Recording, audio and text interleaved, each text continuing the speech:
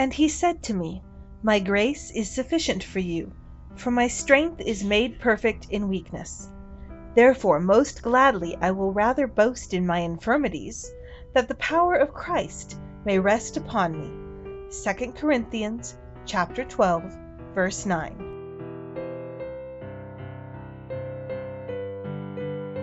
There are those within the body of faith today who preach a perverse doctrine. They claim that if a person has enough faith, their every request will be granted.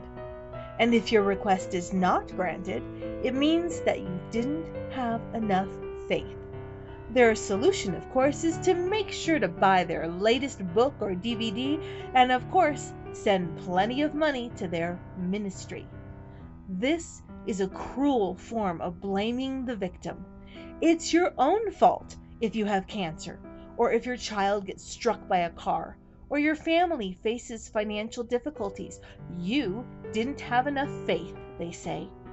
It also serves to keep the purveyors of this doctrine from having to actually do anything to help.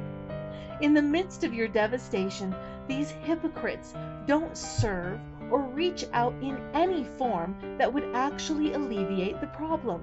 They simply tell you to have more faith.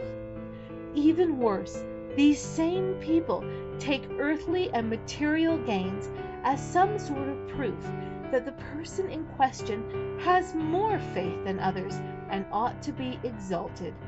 They give preference to those who have material blessings and use that as an excuse to buddy up to the rich and powerful here in this world. And even worse, they do it in the name of our Lord and Messiah. Scripture is full of God's condemnation of these sinful attitudes and ideas. In the book of Job, we clearly see a man who God himself claims to be a blameless and upright man, one who fears God and shuns evil. We then watch as Satan is allowed to strip this man of every earthly blessing, his money, his material possessions, his children, and then his health. As we are given a look at the interactions on the spiritual plane, we are able to see that Job committed no sin that resulted in him suffering so greatly. In John chapter 9, even the disciples had fallen prey to the teachings of the Pharisees that said that physical afflictions were proof of sin. They passed a man who was born blind and asked, Rabbi, who sinned, this man or his parents, that he was born blind? Yeshua corrected them, saying, Neither this man nor his parents sinned, but that the works of God should be revealed in him. I must work the works of him who sent me while it is day. The night is coming when no one can work. As long as I am in the world, I am the light of the world. In James chapter 2, the apostle warns against equating material wealth with holiness and faith. My brethren, do not hold the faith of our Lord Jesus Christ, the Lord of glory, with partiality.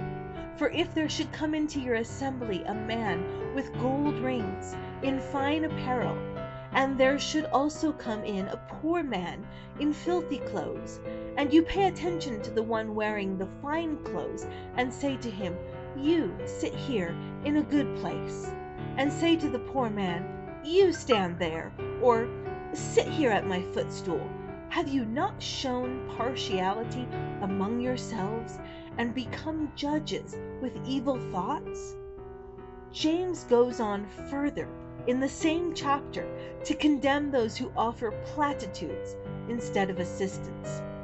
What does it profit, my brethren, if someone says he has faith, but does not have works? Can faith save him? If a brother or sister is naked and destitute of daily food, and one of you says to them, Depart in peace, be warmed and filled, but you do not give them the things which are needed for the body, what does it profit? As a nurse, I see so much pain and suffering and death. And in those moments of grief, I am often privileged to see so much faith. To tell a family that has just lost a child, or a person who has just had a devastating setback financially, well, you must not have the right mental attitude, you must not have enough faith, is like spitting in their face, and in the face of the Lord who loves them, and whose grace is sufficient to carry them through those terrible times. And His grace is sufficient to carry you through your difficult times as well.